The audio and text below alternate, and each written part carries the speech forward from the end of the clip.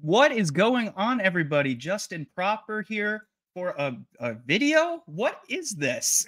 I'm been enjoying my semi-retirement from YouTube, but there was a guy that a YouTuber that I came across time and time again, either on Twitter, he was trending, or it could be on Facebook or on my recommended feed all the time, and I just had to have a chat with him. I took a shot in the dark. I said, "Hey, want to have a conversation?" And he's like, "Sure." So, hey, you take your chances and it works out sometimes. My co-host tonight, this evening, this is Brian, that 70s rock fan. How you doing? Good evening, Justin. I'm doing very well, sir. It's great to hang out with you again. We've hung out a couple of times recently in streams, and I always look forward to it, and I'm sure we'll be doing more. But thank you for setting this up because, like you, I'm a huge fan of our guest today. Oh, yes. And ladies and gentlemen, the one, the only, the unassuming guy from Pennsylvania with such classics as Dirty Deeds Around the Christmas Tree, Spiceknot, Buffalo MC, which is one of my favorites, but my personal favorite, You Should Be Smoking. Ladies and gentlemen, Bill McClintock. What's going on, everybody? Hey, how you Bill. doing? Doing all right. Doing all right. Good to see you guys. Okay, so my first question is, why is Bill McClintock? what was your inspiration to do mashups? I guess just I needed to do something creative with music. You know, I've always been a musician. Well, I guess from the time I was a kid, started playing in the school band, playing drums, snare drum. Got a little older, I got into guitar music, and then from there it just kind of, discovered all kinds of different music that I liked. A lot of classic rock, 80s rock. Later on got into some like soul music, R&B, disco, funk, all that kind of stuff. And they were always like in separate worlds. And it didn't really start out like it was. I mean, eventually it kind of became my thing to combine those two things.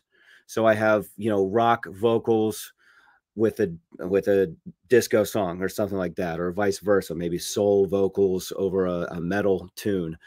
And like I said, it didn't start that way. It just started as, I saw some other people doing the same kind of thing on YouTube where they were making mashups and putting videos with them and everything. And I just thought that was something I would really want to try. As I said, I was a guitar player. I don't play at all anymore. But it just kind of, I don't know. I felt like I did all that I was going to do on guitar, and I just kind of got bored with it. I wasn't really doing anything creative, so I needed something like a creative outlet, and that's just kind of, I just wanted to explore that. And people pretty much right out of the gate were really just kind of into what I was doing, and then eventually they started to take off on YouTube, and then I just developed that audience, and that fueled the whole thing. And I just kind of kept going. I've done, I don't know how many, like probably over 120, 130 by this point over the past 7 years. So yeah, and I still enjoy it. I still like making them. Oh, but that's awesome. And you do this mostly for fun. I imagine it would be very hard to monetize this. That's what I was wondering. Yeah. What is the copyright situation like, Bill? It is. Yeah. I mean, you really can't do anything through YouTube. The only, I do make just a very small amount from YouTube, only on the videos where I didn't use original instrumentals. So they were like karaoke tracks and they're pretty close, but you could tell that they're not the original. And with that, I am able to make a little bit off of them. But I did start a Patreon a few years ago, and that's worked out pretty well, where it's been like a decent side hustle where, it'd pay my rent. Yeah, that's right. That's for sure. Proud Patreon member here. I fully support it. It's a lot of fun. You posted some interviews over there. Yeah, it's pretty great. Brian, do you want to jump in and ask? Just not to get too heavy into the copyright thing, but are there certain acts that you've just been unable to touch because of blocking? Yes, and there's certain ones that I won't even try because I already know just from what I've heard from other people, what they've tried. The first is Prince. I do have one Prince mashup, but again, that was a karaoke. Well, you've got track. Rick James. What do you need Prince for? What? Good Canadian funk star. All right. Okay. Kind of. So Prince definitely, and the Eagles is another one. The Eagles are Absolutely bad, not. Oh yeah, the Eagles. Yeah. Yeah, Don Henley, Blockers. Yeah. incredibly protective over his music. I mean, to the point where their music is going to be forgotten because you can't. Like Can't celebrate the only it. way you can get it is just by purchasing like physical, you know, CDs or records or whatever like that. Like I don't even know if they're on like streaming services. I remember looking for the song Dirty Laundry, I think it was. Oh yeah. By Don Henley. I like that song. It's really cool. I wasn't trying to use it in a mashup or anything. I wanted to listen to it. And I couldn't find like it wasn't on Apple Music. I couldn't get it on YouTube. Like, what the heck is going on? Like, why would you want anyone to see treat your music like that? I mean, there's like younger people who have never heard that stuff who might be really into it. But if they can't access it, if it's not on streaming somewhere digital, they're never going to hear it.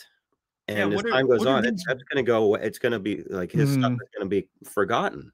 Yeah, And like that's my opinion. There's a lot of people who say the same thing. Yeah, it's a celebration of the music. What are these vinyls? Yeah, what is this round thing? Right? Really, you're celebrating. It's like was our parents' favorite band. Now it's our grandparents' favorite band, and For sure. I don't know anyone who really is a big Eagles fan. You know, who's younger than me, which is I'm shocked by. Yeah, and I think they're one of the greatest bands. Their stuff is amazing. I'm a big Bernie Leadon fan. I like the original Eagles, the original 4-piece lineup. Bernie Leadon. And, see, I'm not even familiar with that. Oh yeah, the first 4 albums. Yeah, the Bernie Leadon era. He was my favorite. So, but yeah, they're going to be forgotten. I think Rick Beato has talked about this a lot. Like, there's a point where you're stifling your audience. I mean, what you do celebrates these bands and this music. In my opinion, I think of it that way too, because and like I said, the younger people, especially, they've never heard it before, and maybe they're hardcore metal fans, but I could throw in some other stuff that they've never heard, like on the other side, the R&B, funk, disco. And it's an interesting mix, Bill. I mean, you're obviously a metal fan, like many of us are, but you've always you throw together like R&B and metal, or soul and disco metal. It just seems to fit. How does it fit so well? It really is just. It's all rooted in music theory. So first and foremost, same key. So the 2 songs are going to share the same, at least similar chord progressions, same notes, all of those kinds of things. Same tempo, even if it's off by a little bit, you can adjust that.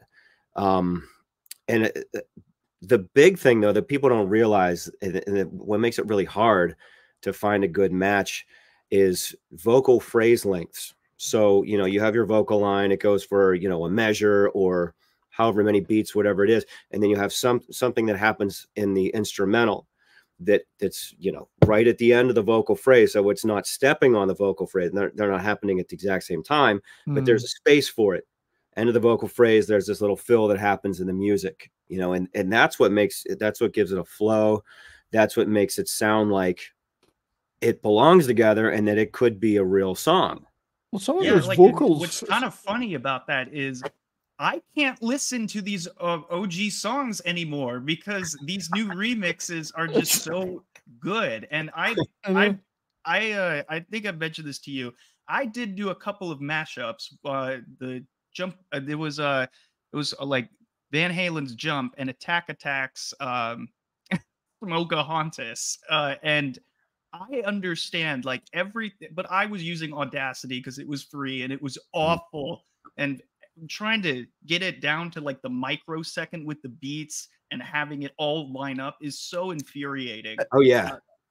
It's the lineup of the vocal that you mentioned, and Justin's talking about too, that the vocal seems to fit so well. Like You Should Be Smoking, he mentioned. Yeah, which is I can't listen to you to Smoke on the Water without hearing the Bee Gees now. It just seems the actual length of each vocal line seems to fit perfectly. Yeah, well, if you don't mind, I'd like to show an example of that. Smoke on the water, smoke on the water. right, can't now I hear don't that want to without get going. right. Like, yeah, like I can't listen to Smoke on the Water anymore.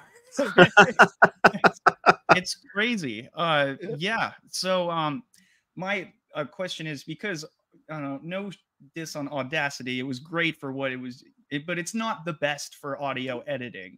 What is your preferred platform nowadays? Was it Logic or Pro It is. Tools? It's Logic, Okay. and it's funny you say Audacity because, I mean, like anything, when you first try something, you have no idea what you're doing, really. You know, like I understood how I could maybe make the whole process work and how the music would work and everything, but as far as actually doing it, I didn't really. I mean, I didn't know what I was doing, so I was the first few that I did, I was using GarageBand just because I had it already on my Mac. But I was trying to do certain things in Audacity and then like export them and then import them into GarageBand. And it was like a mess. You can't Right. isolate the vocal as well. No, you need to Oh, isolate the that's a vocal. whole other thing because sometimes you can't find like an original isolated vocals or like True. because I tried that with a different track and it just sounded like a hot mess with the two vocals going on at the same time. It's like they were fighting for attention. True. Yeah. And that you do run into that a lot.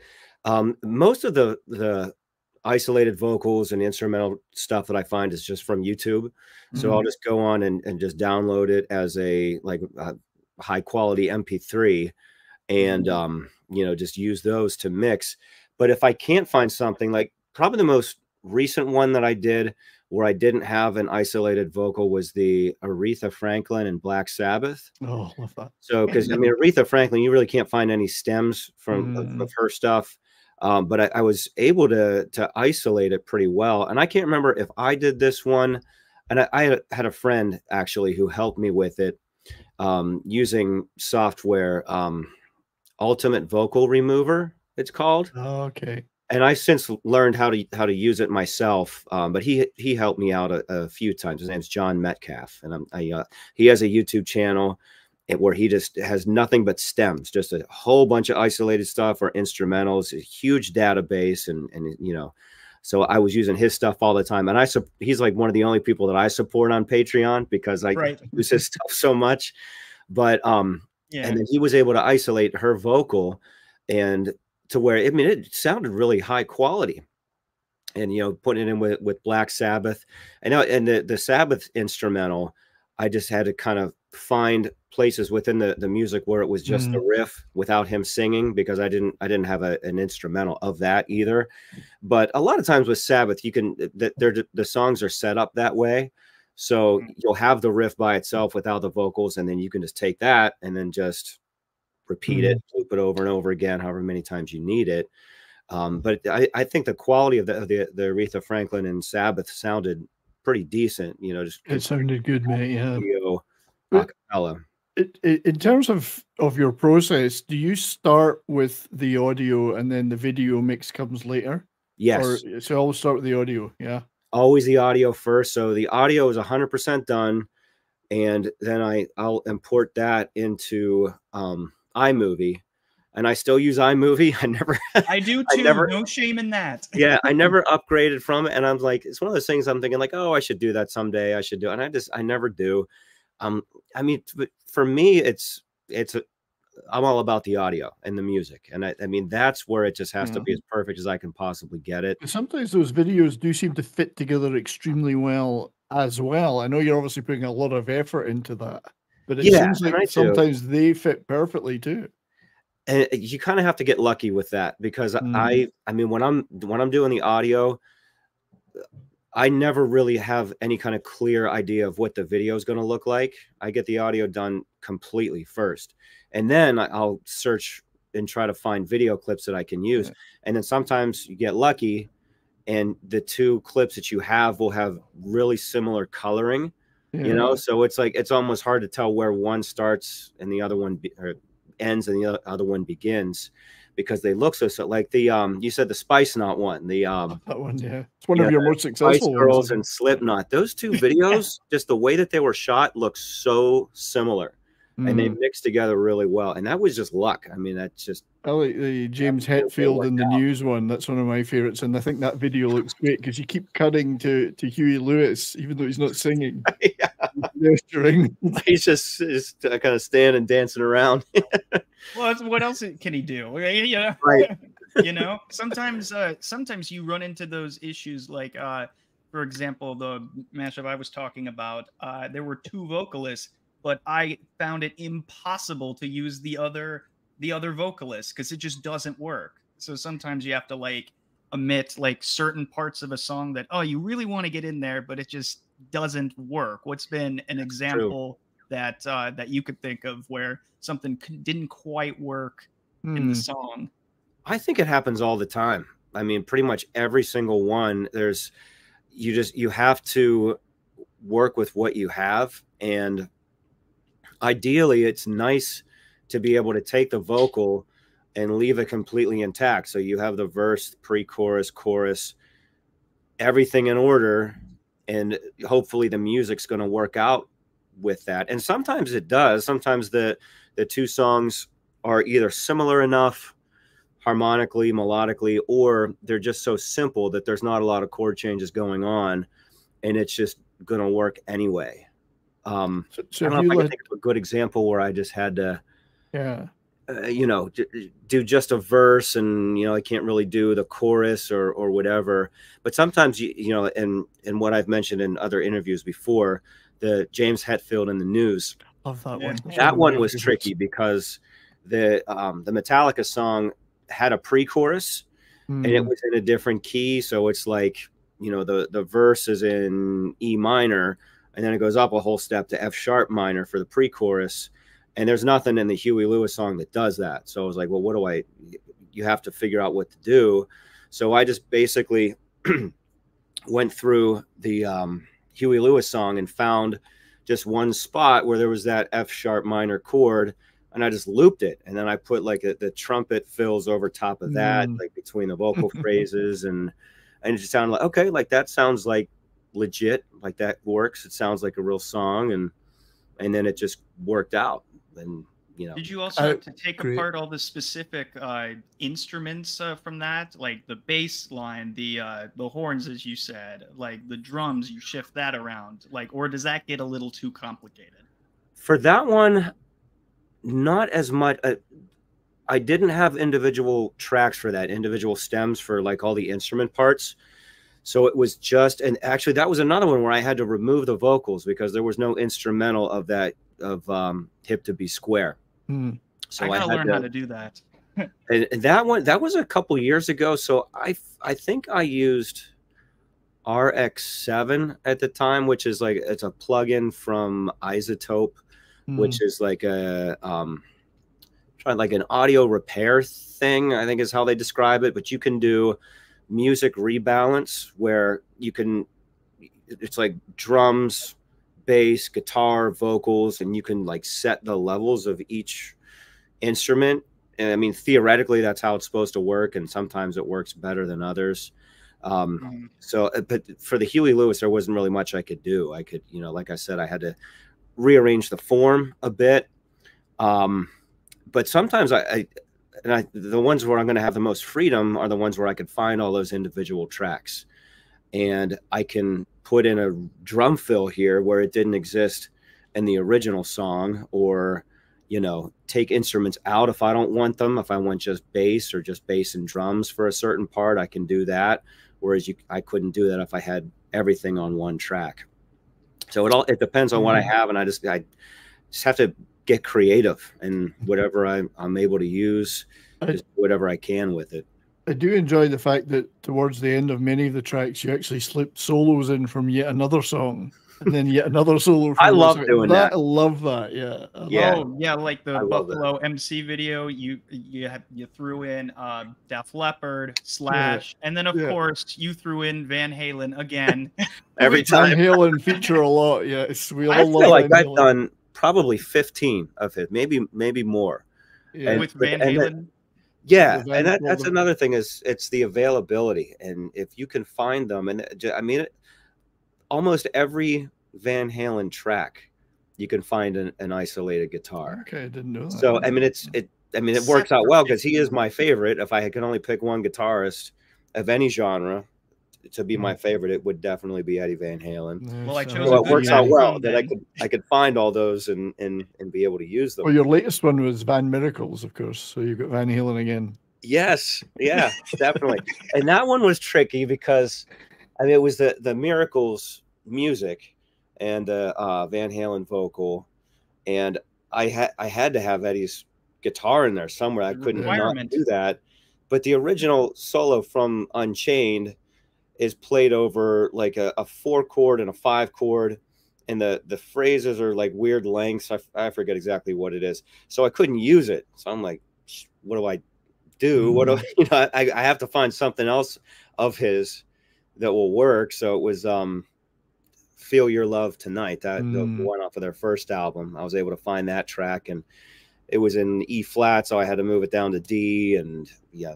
So you do adjust the keys sometime, yeah. You adjust the keys. Yeah, pretty much any time that I'm doing, like somewhere I have to do that. I have to adjust the keys or adjust a note here or there, just to make it all fit. I think one of my favorite titles of yours was a Van Halen. It's Vank Whalen, which I always think is the greatest title. Say it the wrong way. Yeah, exactly. Yeah, that, Hank Williams and Van Halen. So I'm trying to combine those two names. It's so diverse. I mean, you managed to fit like Leo Sayer with Metallica and things like that. I just love that it takes two things two people you would never expect to be connected, and you intimately put them together. Yeah, that was kind of an interesting one, because I was contacted by a music publishing company, and they were asking if I could do something with that Leo Sayer song. And I never would have thought to use that song ever. But I mean, it's not, the song's fine. Like I like it and everything, but I don't think I ever would have thought to use it. And so I'm going through like, what can I put with this song that's going to work and it's going to be funny at the same time? And that I just came up with the Metallica one. And it was cool because it was putting the Metallica song, which is in a minor key and has that like kind of like heavy, angry sound to it, into relative major, which just happened to be the right key for the Leo Sayer. So it all of a sudden it just was very happy sounding, but it was still James Hetfield yelling. All of a sudden it became much happier. So that was fun. Now, to follow that up, is there any artist aside from the couple that you mentioned that won't ever allow their music to be explored by anybody because they just take them down? Is there any band that is safe from the McClintock wrath? Safe from them? How do you mean? No one is safe. Like ones that probably you just won't touch. Yeah, just like too hard. Not going to do that or something like that. Or... I don't think so. The only things that I would really avoid would just be anything that it's too musically complex to really do anything with, because the chord progressions are just unique, and those are a little compatible. I have a friend. She keeps asking me to do something with ABBA, and I never have. I've wondered why you'd never done that. I mean, I would like to, for it. Yeah. But most of their songs are just, they're just changing a lot through, or like the verse and the chorus will be in a different key, or there'll be something like, I don't know, just I guess the best way to put it is just too musically complex to really do anything. And that would end up being one of those situations where I could use some of it, whether it's the vocal or you have to rearrange the instrumental. And I don't want to do that too much, because then it destroys the integrity of the original song. Right. So Dream Theater's off the table. Dream Theater would be off the table. Yeah. You did do the Alan Parsons project though. That's pretty proggy. Yeah, it is. But really, that was a funky song. Pretty much just like a 1, 4, and 5. I remember that was C minor, and then the Dio song, and one of the more funky ones. C minor. So it was, not too complicated. And more than anything, it's the harmonic complexity. So the chord progressions, where nothing else is going to fit with it unless you start tweaking it. And again, that's going to make it not sound like the original song. So you were contacted by Leo Sayers people or somebody connected to me. What other feedback have you had from artists? You know what? I actually, the one that I just did most recently, I actually talked to Billy Griffin on the phone. Well, he was the singer who replaced Smokey Robinson back in the early 70s. And, you know, it was interesting because I was like, because he found my, he found the mashup that I did and just, he commented on it on my McClintock Mashups Facebook page. And, you know, he said, you know, thank you for the mashup and everything. And he said, that I'd just like to correct you on something. He said that, you know, this song was never, it had nothing to do with Smokey Robinson. He said, I was the one who wrote it and everything like that. And I thought, well, I don't understand why he's saying that, because I definitely did not credit Smokey Robinson on the video that I made. No. You know, I said I just credited the song as The Miracles because that's what it is. You know, it was just The Miracles. And I made sure that the thumbnail that I put on there, the picture of The Miracles, looking at with it now, Billy Griffin and not Smokey Robinson. Like, I was careful. I'm always careful with that stuff. So I'm like, well, what is he talking about? And like, he asked if I would call him. And like, you know, that we messaged back and forth. He gave me his number. I'm thinking, well, what's, you know, is he pissed? Is he like, like what's going on? But I caught, he was the coolest guy. He was so nice. And, you know, he said like, thanks for doing this. He's like, it's really cool. And we talked music a little bit, like some of the stuff that he did with the Miracles back in the 70s, and talked about the stuff that I do. And I guess what happened was one of his friends or somebody had told him that, you know, somebody used your song Love Machine and credited it wrong or something. And I told him, and I said, well, no, I didn't. I said, I was, you know, I put it on the right way. And I said, would you want me to add your name to it? You know, I told him I could write, you know, The Miracles featuring Billy Griffin. And he was like, oh yeah, would you do that? You know, it'd be really cool if you would do that. And I was like, absolutely. You know, and then we talked for a while. We talked for maybe 30 minutes. Nice. Or so. And he was, yeah, I mean, he's appreciative of it, appreciative of the fact that I was putting that old music out for people to hear, because I mean, that's a song. It was a great song. It was their, like, of all the Miracles songs, that one was the, I think the highest charting, or the well, I remember that one well, because I was like, I don't know, about 12 or something when that came out. It was a big hit. I remember that song very well. Yeah. Rather than the Smokey Robinson stuff. Yeah. Right. Yeah. And I like that stuff too. And I listened to that whole album. It's a good album.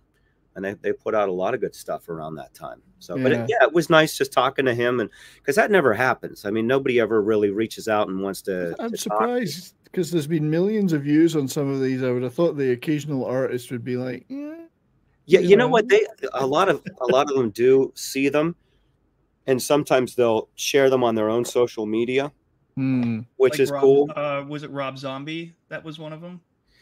I don't know if he did. Definitely Zach Wilde did. Oh, when I did, it was a Black Label Society song with a Temptation song, and he loved that. He didn't reach out to me, but I know he put that on all his social media and was like a huge fan of it. So and that's cool, because I'm a big fan of him and his guitar playing and everything he did with Ozzy. Oh, so yeah, cool to get that feedback. His nephew was my roommate in college. Are you serious? Yes, coincidentally. That's really cool. Yeah, he told me a few stories that I probably won't share on air, but tell me later. Yeah, that it probably should. It shocked me. I didn't even ask about it. Like, his dad brought it up. I was like, that is cool. I really hope I don't freak him out and fangirl. Yeah. You know what I mean? Right. Just a little bit, you know. And I've seen him live with a few different bands like Black Label Society, Zach Sabbath, which is really fun. So I'm curious, what do you have? What are some artists that you haven't made mashups of, and you could do that? Like, it's plausible, but would like to do someday? Like an artist you haven't, gotten to yet that would really excite you. First one that came to mind when you said that is Christopher Cross. Oh wow. Cross? What's that? Cross? Like the Christopher Cross. Christopher Cross. He does sailing. Ride Like, yeah, that's or Ride Like the Wind. I love Ride with the Wind. I mean, like the Wind. Yeah, I really like that one. I would love to use that instrumental. And it's not overly complicated. And I know that there is an instrumental that exists on YouTube. And I a few years ago, I remember trying some combinations with that and didn't find anything at the time. But we'll probably revisit that. And now that I've said it, I might have to do that soon and go back and see if I can find something.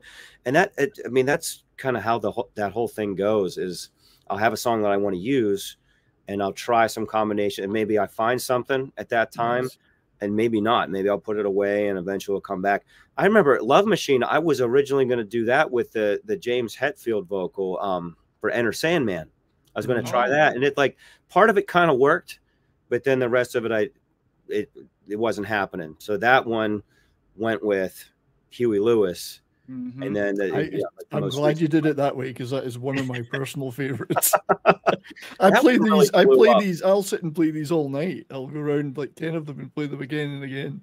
It's funny because, and I really like that one too, but I never have any idea how they're going to do whenever I put them on YouTube, because I don't play them for anyone beforehand. It's just, I'm the only one who hears them until they're on there. So what are your personal favorites? So I mean, if you were to pick one or two that you really are particularly fond of, would you be able to do that? I mean, they're all your children. There's a few, and some of them might surprise you. The one that I mentioned, the Prince one with Slayer, I really like that one.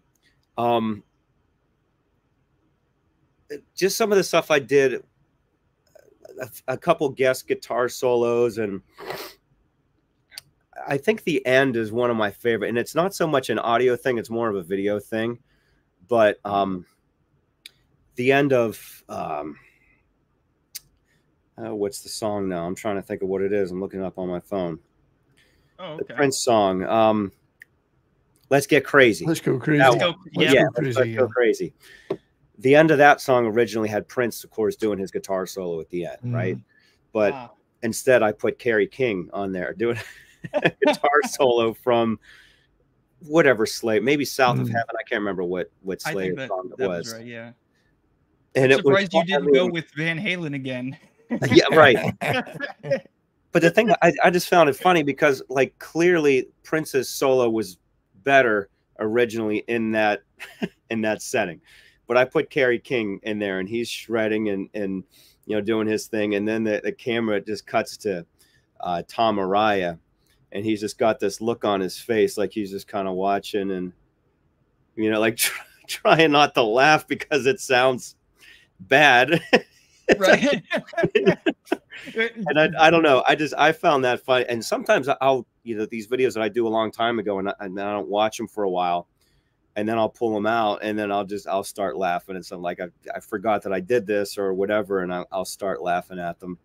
Oh, like the Los Disturbios, the Macarena. Oh, I love that. I played that on. We were at 70s Rock Fan, and we were with a bunch of other guys. We were doing like a stream of what makes a song heavy, and we were all sharing songs. And my first choice, because they mentioned mashups, I'm like, we're playing Los Disturbios, and the chat was like, make it stop. It was great, though. I love that, poor Justin. I'm so glad you mentioned it. Yeah. It is. And what's funny? I shared like these mashups with people, like not just on YouTube, but like coworkers, old friends, like even like my parents, and they're like, this is good. This works. What is this? It's, and a lot of them are such bangers. I'm like, how does he come up with these combinations? I know, that's what always fascinates me. Like, do you like have like an etch-a-sketch, or like you like throw a dart at the wall or something? Just kind of pick two names out of a hat. there's different ways that they come together. Usually, it's working with whatever I'm able to find. Yeah. So most times it's a vocal that I find. I have an isolated vocal, and I figure out what key is it in, what is the tempo, and sometimes I'll already have just some songs in my head that I've been wanting to use that I know they're in a certain key, and I'll kind of go through those first and think if they're going to work together.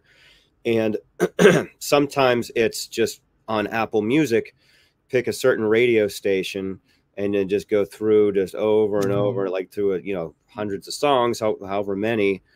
And the first thing that I would typically do, though, is to go onto a database that I have found online. It's a karaoke website, but they have a really good search feature on it where you can search by key, beats per minute, genre, decade, anything where you like, okay, I need it in this certain key and in this tempo, and then it'll show you all the songs that they have in their database, and they have something like 60,000 songs maybe. So there's a lot that'll come up, and then I'll take that, and I mean, theoretically those songs are going to work together, but it might not necessarily sound great, you know. You just have to find that right combination, and that's where it's just putting in the time. And I'll take that vocal and I'll have an instrumental that I want to try to use, and I'll just play the vocal over top of it just to get some kind of an idea, like, is this something that could work? And like, if you know, initially it sounds like it's really cool, then it's a matter of, well, I hope that I could develop an entire song with this, because, you know, I don't know if the pre-chorus will work or the chorus will, but usually I'm able to figure something out, to piece something together in a way that I can develop it and make a whole song. I mean, roughly how long does it take you? Like a month to do one? Or I pretty much do one per month, and it's really hard to track hours and like really how much time I'm doing. Yeah, I mean, I throw out a ballpark of like maybe around 20 hours to put in total, and it's, you know, whenever I can find time. A lot of times I'll work on them when I get to work in the morning. I'm a music teacher, and I always get to work really early, like we meant to ask you, who are your favorite pupils, Bill? No, I'm just kidding. Just kidding. You're right. But like, it's again a matter of finding time to work on it. It's usually it's early. I do my best work like first thing in the morning. I was never a morning person growing up, but now I am. Now that I'm in my 40s, I'm now a morning person. It's weird. I don't know why, but that's, you know, like, I just do my best work at that time. And I mean, I'm awake. I'm not like exhausted after a day of teaching kids, because I mean, I come home, I don't want to do anything. I just want to chill. Yeah, plus you have like a couple of like free periods before the students come in. Like this is like, what was it, like primary, elementary school, like, or like so I have kindergarten through 6th grade. Ooh, that's a very wide range. I hope you're introducing them to metal, though. You know what? They get a little taste of metal. For sure. Do they know about your mashups? Are your students aware of them? Yes, I mean, I mention it, but it's like the whole art form is completely lost on them, because they don't know the song. Just another song to them, yeah. Yeah, other than like, you know, stuff that I will sometimes play for them during class. It's not stuff that they would typically listen to, so they don't really get it.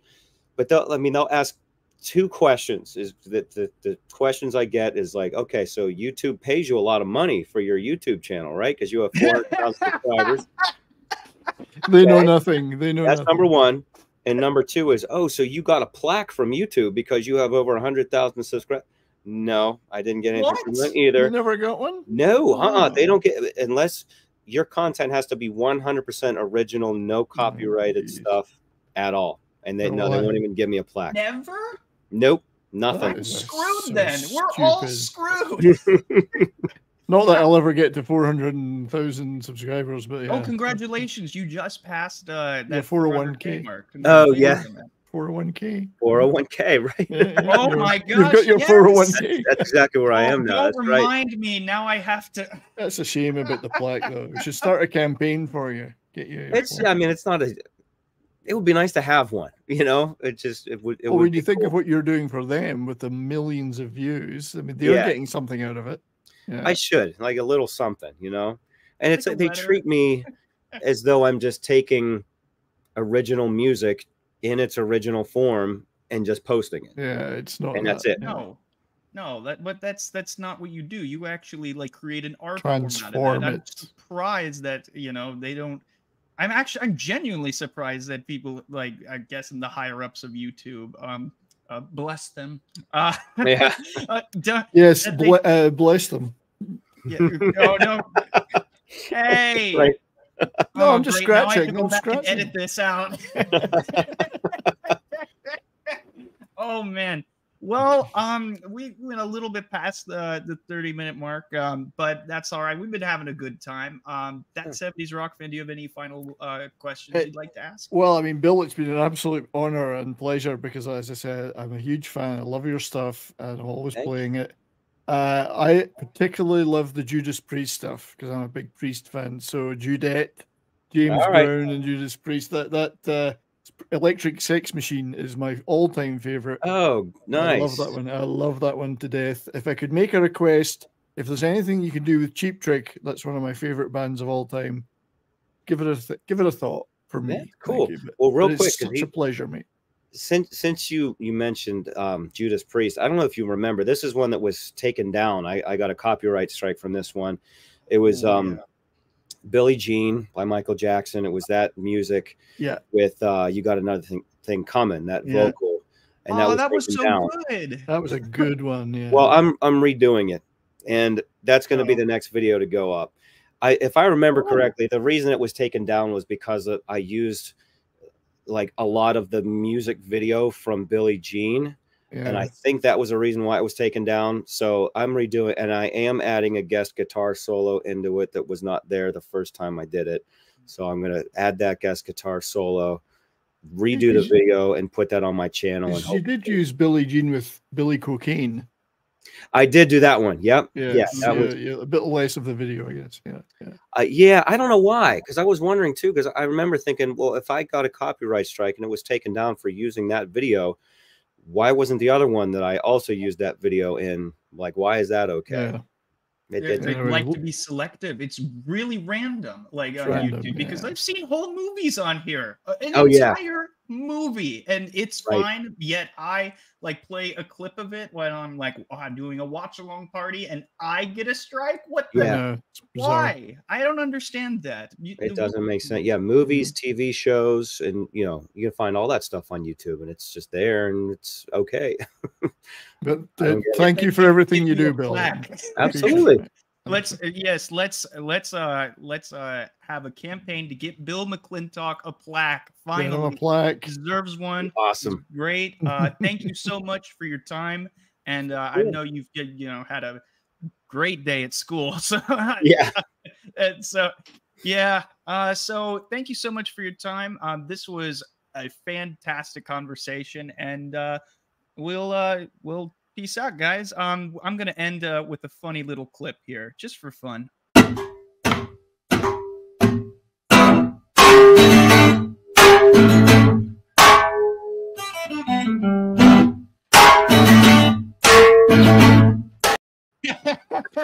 Nice.